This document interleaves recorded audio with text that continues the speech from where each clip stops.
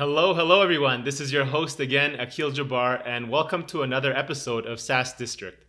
As a CEO and leader of any stage startup, I know that there's always room to improve and become a better leader for your team, your shareholders, and more importantly, yourself. On today's episode, we'll be talking about how to unlock your potential and become a more effective CEO and leader for your startup. That being said, we have an expert guest with us, Mark Green. Mark is a speaker, author, strategic advisor, and a business and leadership growth coach.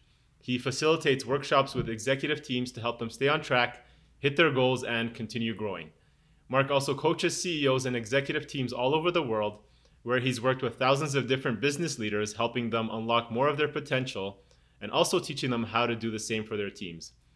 Mark is the author of the book Activators, a CEO's guide to a clearer thinking and getting things done, and creating a culture of accountability. He is a Certified Behavioral Analyst, a Certified Values Analyst, and a Certified Attribute Index Analyst. Mark is also the founder and president of Performance Dynamic Group, where he has developed a track record over the last 21 years, helping organizations accelerate their revenue and profit growth. He works with companies across a wide range of industries, starting from startups all the way to companies generating over $40 billion in revenue, where he works with executive and sales teams to dramatically increase their performance and their personal results. So Mark, hopefully that was a good introduction. Thank you so much for being with us here today. Hi, good to be with you. Thanks for having me. Yeah, no worries. So if there was anything I missed, could you maybe just share a bit about your background and how was it that you got to where you are today as an executive coach working with CEOs? Sure. So I have a degree in psychology and business, and about 10 years into my career working for a fairly large company, I had the opportunity to start to work for a series of small businesses, and that gave me some experience there in the world of entrepreneurism and small market.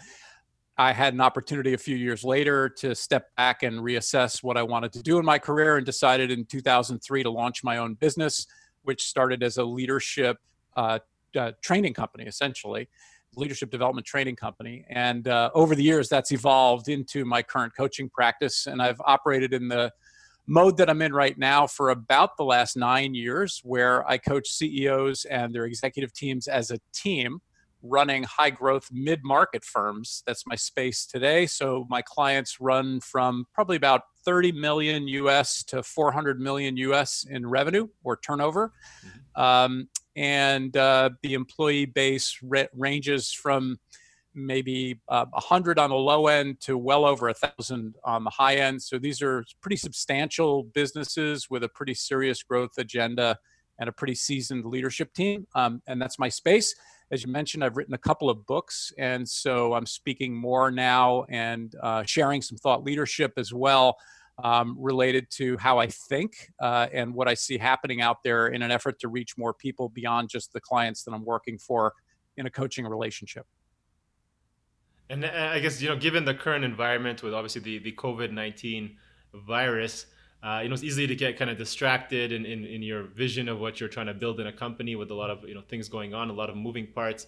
How are you guiding the CEOs that you're working with right now to stay focused and lead their teams effectively over the next few months, or say for the entire year of 2020? Yeah, so I'm talking to my clients very actively about mental models and guiding principles right now, because when there's a lot of uncertainty, you have to get back to basics, back to fundamentals. And one of the most fundamental mental models is around, I call it the Stockdale paradox, named for Admiral James Stockdale, who was a prisoner of war in Vietnam. But one of the principles of the Stockdale paradox is this idea of recognizing and acknowledging the brutal truth, the brutal reality. And this principle helped me with my clients get them to realize, before the rest of the world really started acting on this thing, that we need to start moving here to protect our flanks and to start zeroing in on cash, and making sure that we're making the right moves to protect ourselves. And so I'm focused on mental models like this, and we call them essentialism, the Stockdale paradox, return on luck, and a bias to act. Those are the four primary mental models. And then guiding principles, which are, so mental models are more about how we think as leaders, discipline and thinking. And guiding principles are around how we act as leaders, what we do. And the three guiding principles that we're focused on now is agility, structure, and humanity. And the balancing of those three things to manage through this time with a distributed team.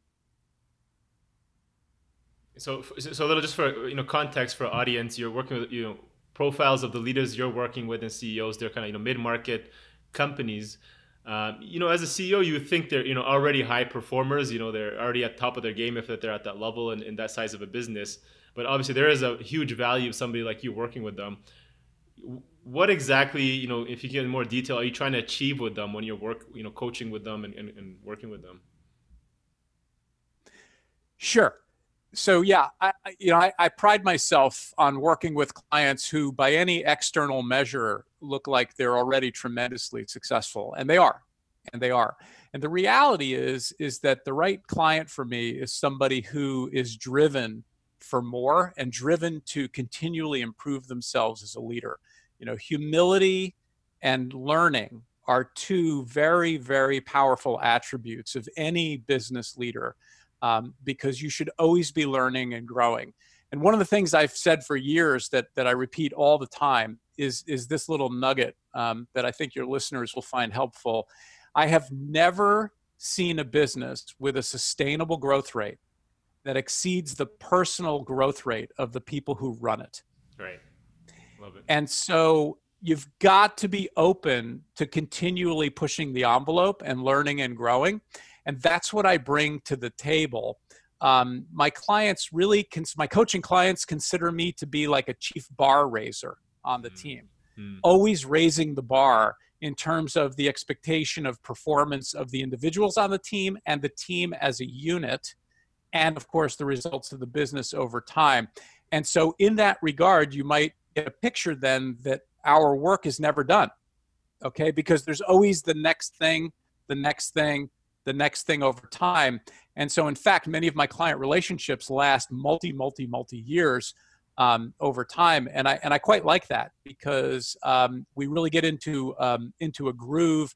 And in some respects, I can become almost in some ways a part of that team. Nice. Yeah, I know. Like as a high performer, you can either set the bar maybe too low, and then it becomes not a challenge, and then you're not really pushed to kind of your potential, or maybe you set it too high, and then if you don't hit it, you get kind of discouraged. So I think I see the value where if you have some external, somebody from externally looking in from a more not judgmental, or somebody who understands you better than maybe you do yourself. You can set a realistic goal to keep kind of pushing you to where you actually are, right? Just like any coach, and whether it's fitness or anything else, right? Yeah, and one of the things about coaching that people don't talk about enough is the idea of pattern recognition as the value of what a coach brings, right? So you might be a CEO running a startup or a business, and you've got your own experience and you've got what you're in the middle of. But as a coach, I come in and I've seen hundreds of CEOs just like you in the same situation, in the same circumstances, and I've seen the patterns of success and the patterns that lead to trouble. And so one of the things that you get when you engage or even just have a casual conversation with a coach, somebody who's qualified as coach with the right experience, is that you get the benefit of their pattern recognition. So I get asked all the time, well, how did you know to say that? Or how did you know to ask that question? Or how did you know to make that suggestion? And the answer is always, well, I don't know how I know, but I just knew. And it's pattern recognition because I've had enough repetition of these scenarios and situations that I can sort of be on instinct and kind of know where to go in a conversation that ends up breaking things loose or helping somebody move forward somehow. And so it's a very important thing because we all have our own biases and blind spots as leaders. And it's this aspect of pattern recognition via an external resource that's very, very valuable. Yeah, so from your perspective, you're able to see, what based on the patterns, what kind of they should be focusing on. There's a saying I think I heard a few weeks ago where I think the best advice is maybe just normally just to follow your own advice. So maybe in the back of your head, you might already know what to do, and sometimes you're seeking more information just to kind of validate it, and but then you just keep hesitating. Why do you think is it so difficult for leaders to execute on what they already quote unquote know that they should be doing?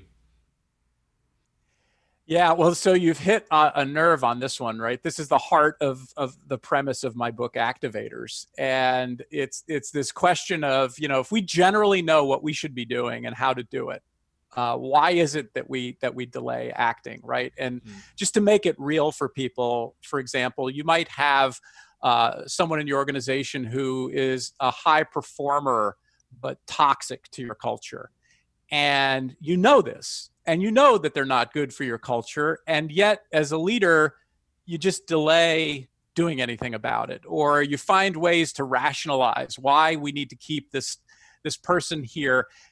And yet you know that they don't belong, right? And then when you finally do something about it, maybe 2 years down the road or 3 years down the road, you get a big line of people in front of your door saying, "Thank you, it's about time." And you think to yourself, "Wow, I should have done this years ago," right? And the list goes on and on and on. I could give example after example after example like that, where I know I should change my banking relationship, but and then you come up with all the reasons why you don't, right? And it's all these things.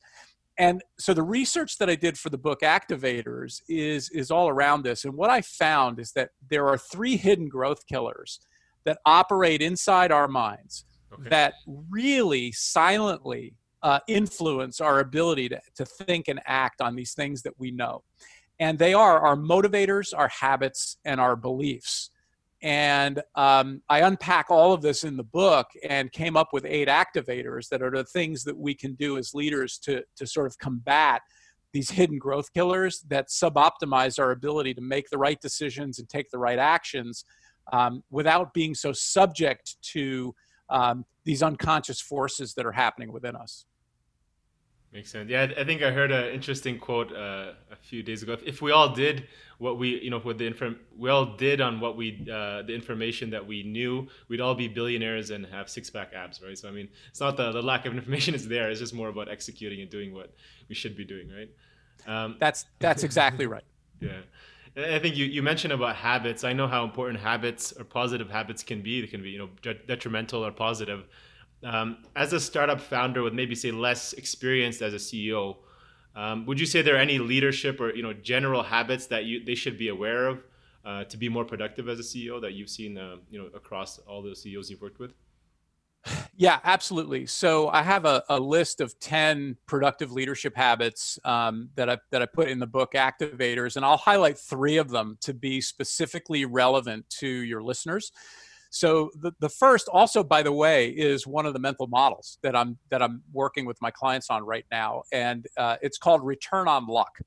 And author and business researcher Jim Collins came up with this concept a number of years ago when people were challenging his findings on the things that made high-performing businesses different than lower-performing businesses. And they said, well, yeah, but what if those businesses just got luckier, right? Or what if the lower performing businesses just got unluckier, and that explains the result difference? And so he actually unpacked this and did the research. And what he found is fascinating. Statistically, none of us as human beings or no businesses out there are any luckier or unluckier than any others, okay? What makes all the difference in the world is how we choose to respond to a luck event, whether it's a good luck event or a bad luck event. And you could make the argument right now in this global pandemic, we might be in the middle of a bad luck event, okay? And what's going to make the difference in terms of who comes out of this on top and who doesn't is how those leaders are choosing to respond to the luck. So as an entrepreneur, starting a business, okay, starting a SaaS business, for example, guess what? Good things are going to happen. Bad things are going to happen. And you have to maintain an even keel and always be looking to generate the return on what happens, whether it's good or bad. So just because something good happens doesn't mean you say, oh, thank goodness, something good happened. Let's enjoy this. What I teach my clients to do is actually lean in and say, okay, something good happened. What can we do to actually make it even better or take further advantage of the good thing that happened while we can? that's generating a return in this case on good luck. And the reverse is true, that when something bad happens, we lose a big deal, or our investment round falls through, or something happens that's bad, we want to say, okay, that happened. Now, how do I make something good come of that? What is it that can come of this that's of value, that's good? And that's return on luck thinking as a leadership habit. So that's the first habit I want to outline. Okay. The second habit is to seek simplicity. Seek simplicity. We are masters of complexity because we're sort of brainwashed by a lot of marketing, quite frankly, that complexity equals value, right? Sure.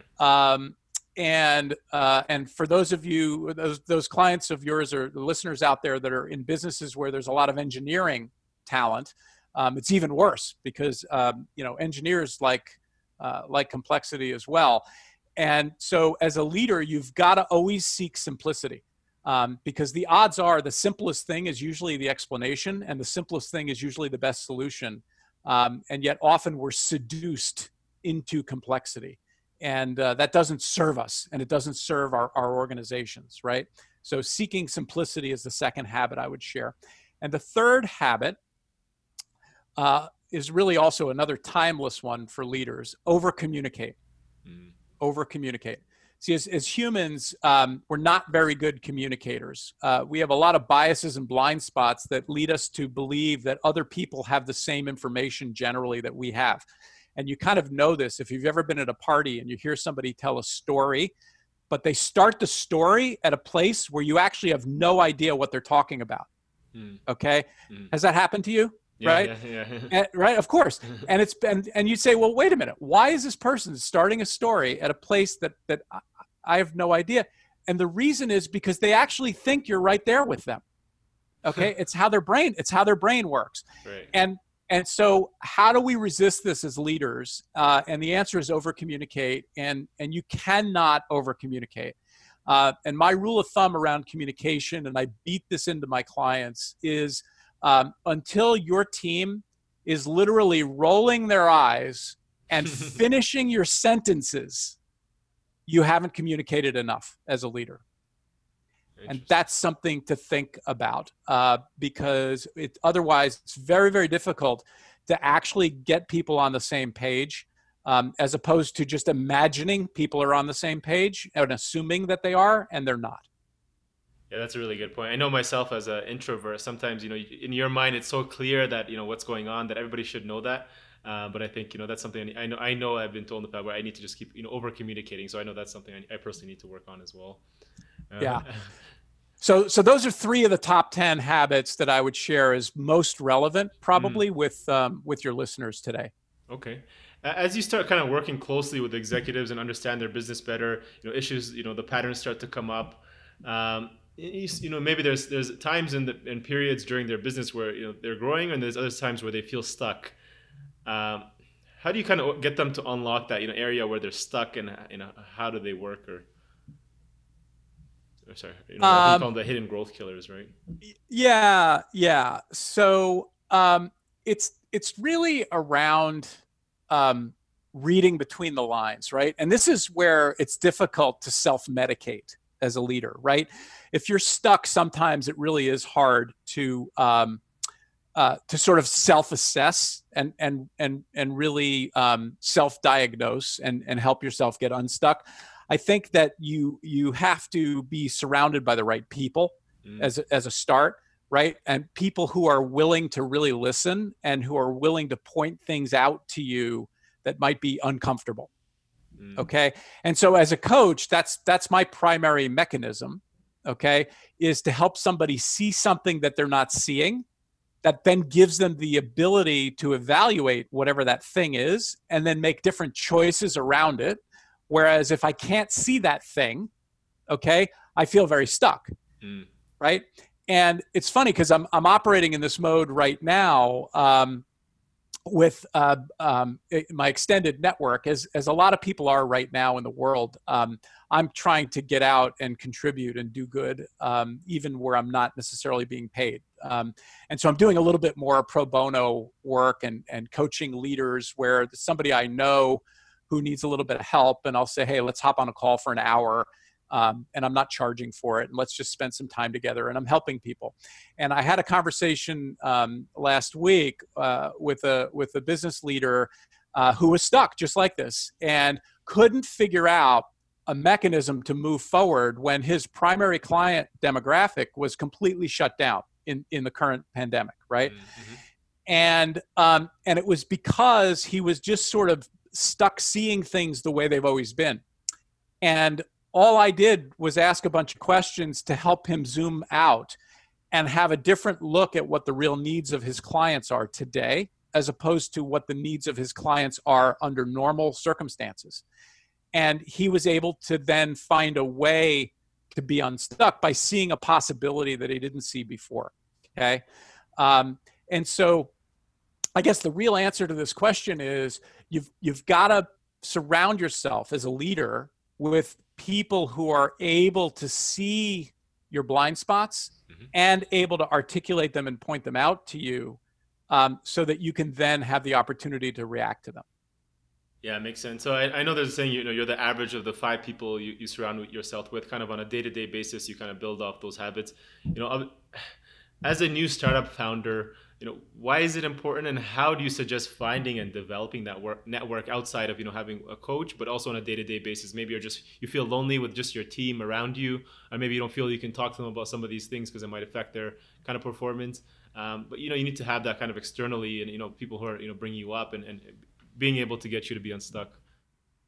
Yeah, for sure. So when I was looking for my first house years ago, my grandpa Ben, my mother's father, gave me some advice. He said, Mark, I got some real estate advice for you. And I was young at the time. And I said, great. What's your real estate advice?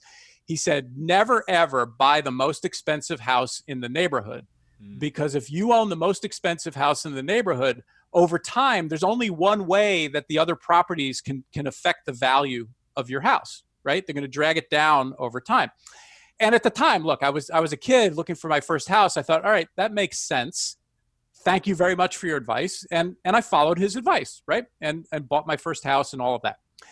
It wasn't until about a decade later, and unfortunately he had passed away by this time, but until a decade later, that I realized that Grandpa Ben was not giving me real estate advice. And here's what was going on. I had set up my own company. I was doing leadership development training.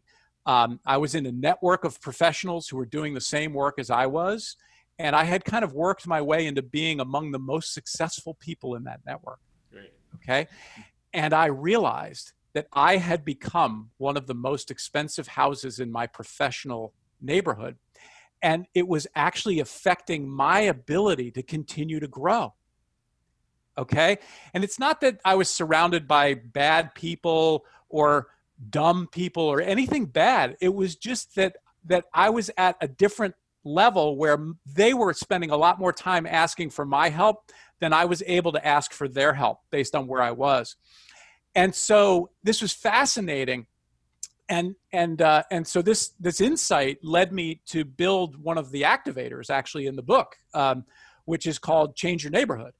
And I built a tool around this. And the idea is that we get into what I call comfort zone networks, like a forum or a peer group, or even a coaching relationship or a professional relationship with an accountant or an attorney, where over time, it doesn't serve you anymore.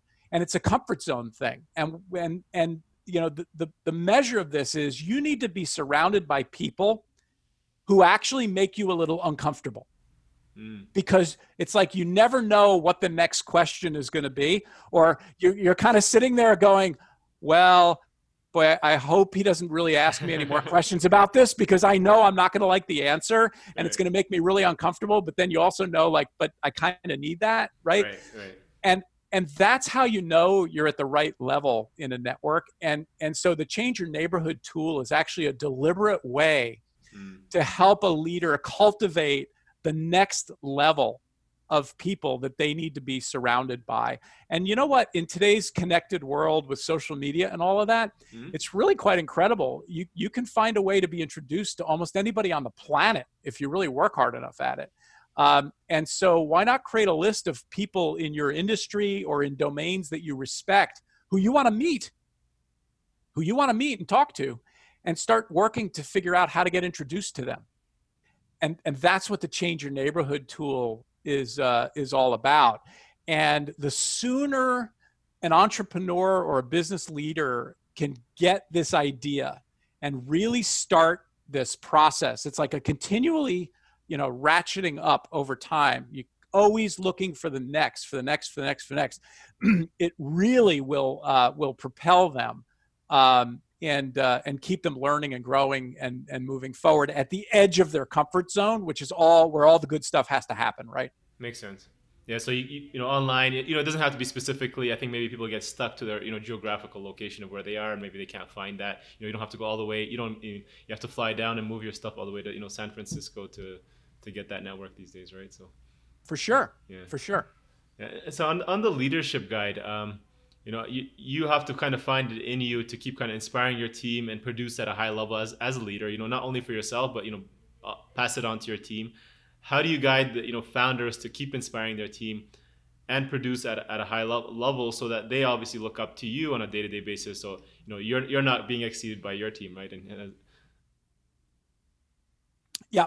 So this is getting into the topic of I think a little bit of accountability, right? Which I wrote about in my book, Creating a Culture of Accountability. And there's a bit of a prescription here that I'll give your listeners. Okay. The first part hurts.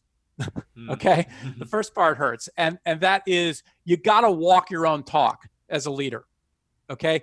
You cannot be the kind of person that's telling people to do things and then you yourself aren't doing those things.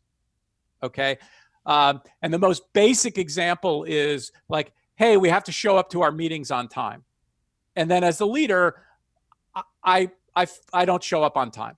Okay. And it's like, that doesn't work. Okay. You cannot do that and expect people to be accountable to something that you yourself as a leader can't be accountable for. Right. Okay. So you got to walk your own talk. The second element is to have high expectations, not just of yourself, which many of us as entrepreneurs do, but we have to have high expectations of our teams. And the reason, and there's a lot of behavioral research on this topic, that people will behave up to or down to the level of expectation that is put on them. Okay. And so, and I've known them. If you're the kind of leader that thinks, oh, these people just show up to get a day's worth of pay, that's all they're good for. Well, then guess what? That's exactly what you will get from them. And the reason is because you expect it.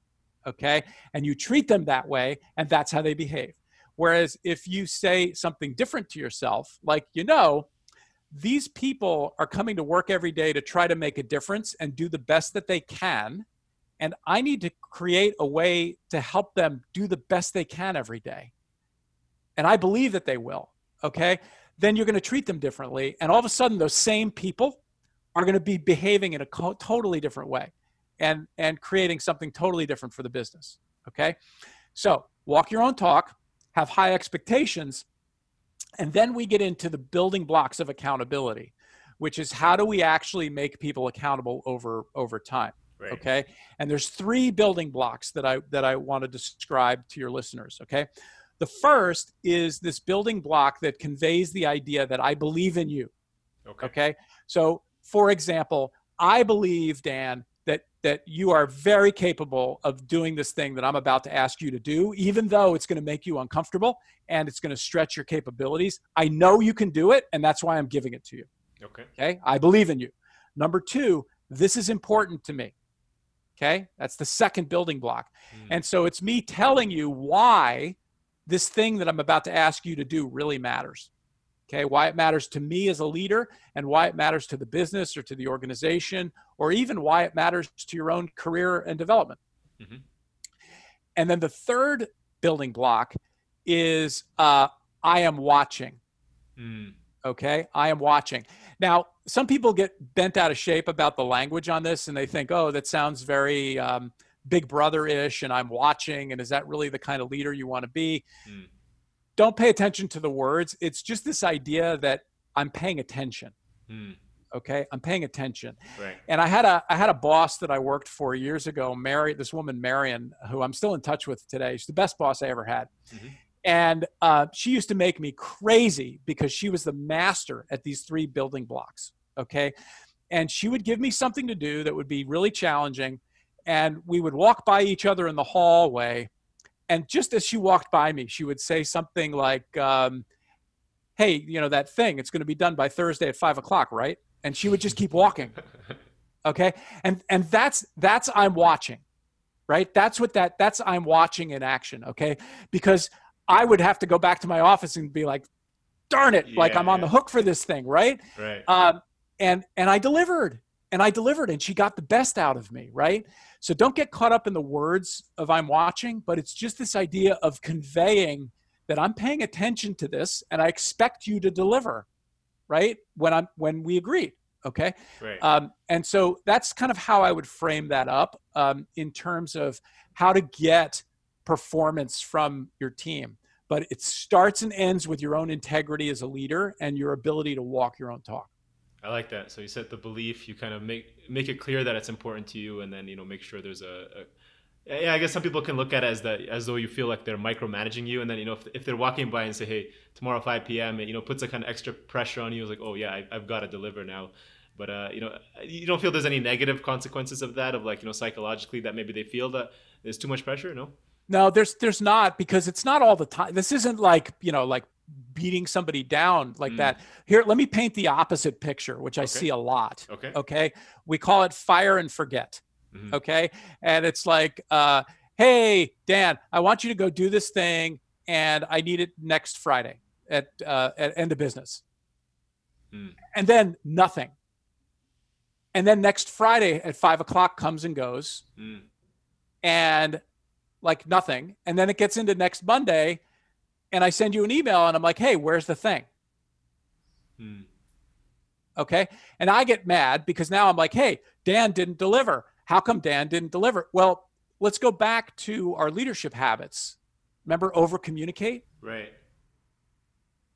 I've actually violated that as a leader because I didn't communicate the building blocks of accountability to you. And I didn't kind of demonstrate at least once or twice that I'm paying attention to this. Right.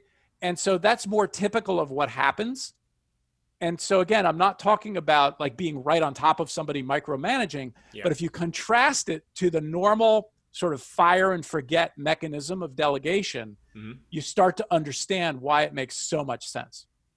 Got it. So if you're trying to avoid that, fire and forget, is there some tools or systems that use? I know people use, OKRs and KPIs, and they keep track of that on like, this daily or weekly basis you suggest for keeping that consistent accountability, other than, hey, doing a constant reminder, hey, it's due tomorrow, hey, it's due next week, hey, is there anything else you suggest there?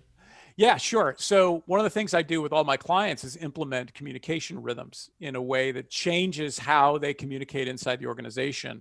And that includes daily huddles and weekly team meetings, in addition to monthly, quarterly, annual meetings, which is typically as a coach where I plug into my clients. Okay. Right. And the idea of a daily huddle and a weekly meeting apply at the unit level, at the team level. So this can cascade through an entire organization so that everybody in the organization is in at least one daily huddle and one weekly meeting per week.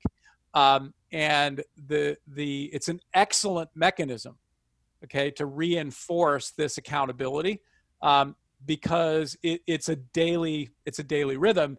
And for people who aren't that familiar with this, a daily huddle, literally well executed, is 10 minutes.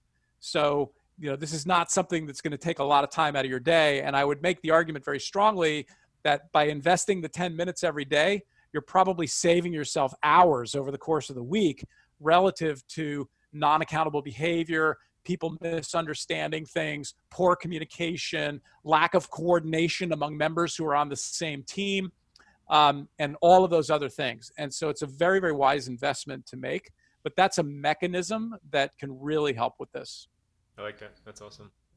On a management level, I think, maybe having, if you lack on some of these skills, you might see this effect on your employees directly.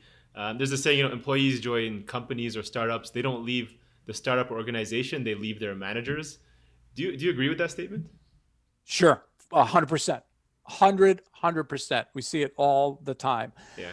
Um, and so the real question then is how can I become the kind of leader that employees want to stay with for a long period of time, right? Um, and a lot of the clues are in the stuff we're talking about here, quite Right. frankly, right? Because if you have high expectations of the people on your team and they're the right people, they're going to love that environment, right? Mm-hmm. They're going to love the autonomy and the ability to be challenged and to continually learn and grow. Right. And one of the things that is a very negative behavior of leaders in terms of the impact on employees is this tendency to want to be the smartest person in the room. Mm-hmm. And so I want to talk about this specifically because I see it quite commonly. We get promoted from being a super worker into being a supervisor all of a sudden, right? Yeah. Yeah. All right. And then all of a sudden I've got like people that are working for me. And the problem is the way I got to become a super worker, okay, is by being really competent at the doing. Right. Got it? But now that I'm a supervisor, okay, it actually requires a whole different set of skills. Right. Okay, because I've got the super workers who are working for me now, right?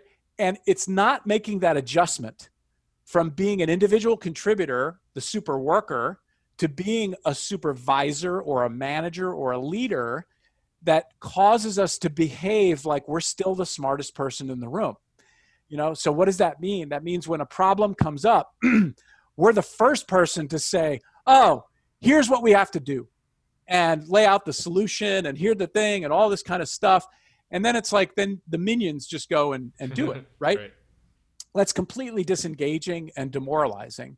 And it doesn't do anything to help grow your people, because the embedded expectation in that, you don't even have to say it, but people get it, is, hey, I'm the genius.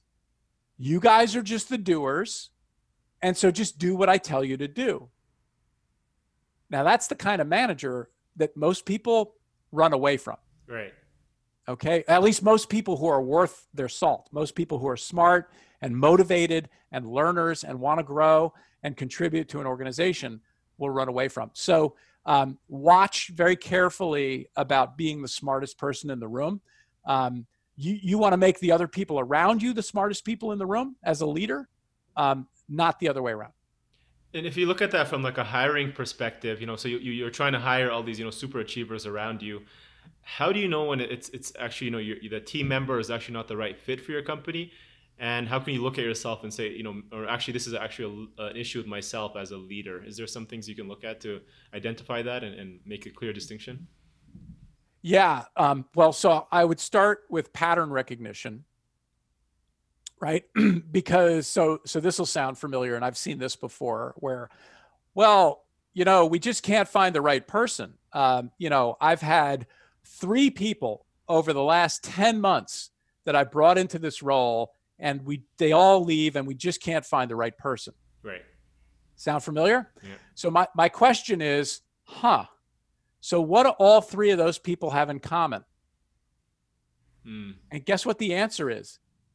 You hired them and they work for you. That's what they have in common. So maybe, just maybe, they're not the problem. Okay? And what is it that you need to see as a leader or realize, okay, that's causing you to set the situation up so that this keeps happening, right? Because we don't want to be a victim. We don't want to be in a position of like, oh, this keeps happening to me as a leader. We want to be in control. We want to be at cause, right? And realize, hey, I'm actually the one ultimately who's accountable for all of this. And it's my decisions and my actions that are setting all this up. Therefore, that's where I need to look first, right? So that's the first place I would go. The other thing that's really key in hiring that not a lot of organizations have properly thought out are core values. Right. And this whole idea of cultural fit, not just technical fit with the attributes of the job, right? So can you do the job is one set of evaluations, but do you fit our culture is the other. And a lot of organizations have core values and they're slapped around, but they're not well thought through or well operationalized. And that's really the issue. And again, a qualified coach can help you go through a process to figure out not just what are the right core values for the organization. They have to be behavioral. They have to be behaviorally defined. And then there's a process to roll them out the right way, where, not surprisingly, it all starts with the integrity of the leadership team with their own core values before expecting the behavior from others. And then you can actually put specific hiring screens in place to make sure that we only let people in who are a fit with the culture that we want. And that helps a lot as well. Makes sense. Last question from my side, Mark. I'm a seasoned founder. I want to unlock my potential as a leader. I know sometimes you get too caught up in the day-to-day of the business, but you need to make sure that you keep thinking clear, as clearly as possible. Stay focused on the big picture as the vision, as the leader and the CEO. What are some steps I can start taking to keep thinking? Stay focused on the direction of what I set out to do, that I said I would a year ago, versus getting drifted left and right from everything that happens around me. Yeah. So my answer to this question is keep the sequence of your thinking right. And here's what I mean by that. We tend to jump to solve the wrong thing for the wrong reason, but with very good intentions as leaders. Okay. And here's the sequence that I'm talking about. Okay. The first question, which I hope you and your listeners will realize based on the rest of this conversation today, is actually who. Okay. Who am I surrounded by? Am I surrounded by the right people? And do I have the right people on my team? You got to start with who, because if you got the wrong who and you're trying to engage people in all the other stuff, it's not going to work the way you want it to, right? And so you got to start with who. The next question is why. Okay. And again, this may be a little counterintuitive, but you have to know, and your team has to know really clearly, like, hey, what are we fighting for here? Like, why does this matter? Why are we doing this thing? Simon Sinek wrote this amazing book, and I love him as a thinker, of Start With Why. And he's exactly right. So when you get the who, then you got to go to the why and make sure that you and everybody else knows exactly what you're fighting for. Right. Okay. And what you're trying to achieve in the world. Like, it's like the big why. Okay. From there, you can go to what.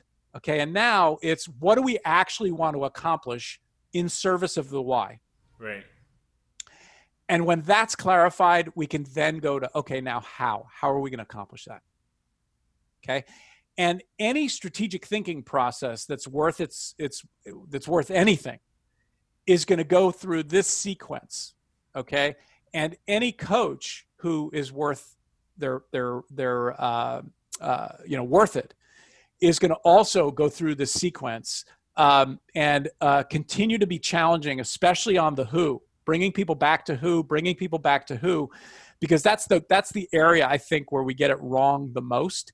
And then we're not willing to let go, and it's just a wreck. When you've got the wrong people or the wrong person in a key role, can really, really be damaging and demoralizing to an entire organization. Yeah, I'm a big fan of both Jim Collins with, I think, Good to Great, and then also Simon Sinek with Start to Why. Love their thinking of focusing on the team first before the idea or what the business model is. Make sure you have the right people around you. I think that's really what it comes down to. Just having those people. For sure. Cool. Well, thank you so much, Mark. That was really, really helpful. I learned quite a bit from this. I have some takeaways that I'm going to take and try to digest here. Where can our audience, contact you or learn more about your coaching and services and whatnot? Yeah, sure. So my website is mark-green.com, mark-green.com. You can also find me on LinkedIn at Coach Mark Green. And I'm a pretty active developer of content on LinkedIn. I have a newsletter there as well. You can also find both of my books on Amazon. Activators is on hardcover or Kindle or Audible. And Creating a Culture of Accountability is either Kindle or hardcover. This is a monograph, so it's a much thinner book on a deep dive on accountability. And both the books have tools and are very hands-on and practical for leaders. So that's how people can kind of benefit from my thinking and find me and connect. And I really encourage your listeners to connect with me, particularly on LinkedIn. And I look forward to that. Okay, awesome, Mark. I'm going to put those links in our show notes, your website, your LinkedIn, also the links to your books. I'm actually going to get a copy of that as well for myself.